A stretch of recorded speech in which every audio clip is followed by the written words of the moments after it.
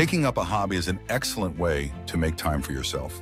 Many people enjoy taking up a hobby that takes them outside and allows them to enjoy the sunshine, such as photography, geocaching, and even painting or drawing landscapes.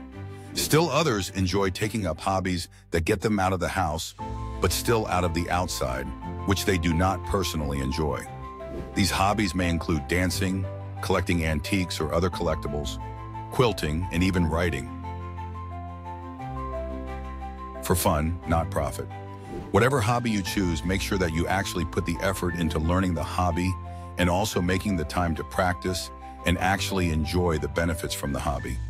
In order to learn about many of the hobbies mentioned and many of the others that exist, you may have to take a class or two. But community colleges offer very affordable classes on photography, painting, drawing, dance, and even writing. Usually these classes are only a few weeks long and are very enjoyable experiences.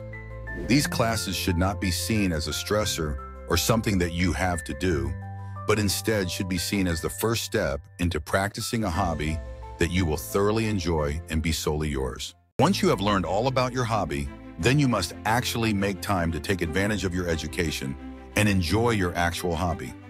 For the busiest of people, it's often easiest to schedule time to practice their hobby beforehand. Again, put the appointment in your PDA, Outlook calendar, or any other item or piece of technology that you use to manage your schedule, and then keep the appointment. Do not book another appointment you are supposed to practice your photography. Do not schedule a lunch date with someone when you are supposed to go to the park and sketch a landscape or two.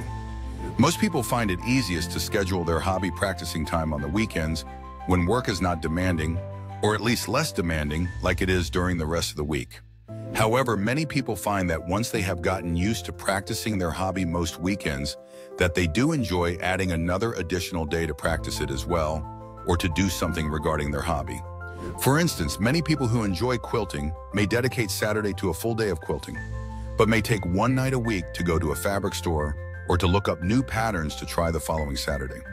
Adding an hour or two dedicated to your hobby will help you remember the benefits of your hobby throughout the week and will cause you to look forward to the weekend even more.